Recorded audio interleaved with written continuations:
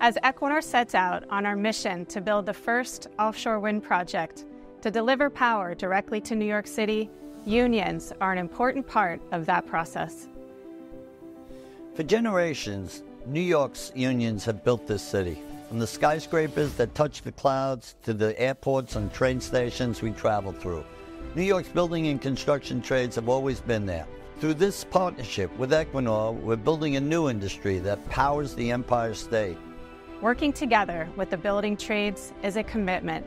The South Brooklyn Marine Terminal, New York's first offshore wind hub, will be built by New York workers who share our values in building safely and to the highest standards.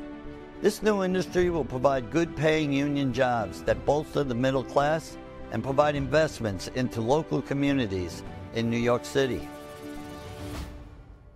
This agreement is the first step in bringing offshore wind power to New York City, and Local 3 and the IBEW are ready to lead the way towards repowering New York while working towards meeting New York State's climate goals.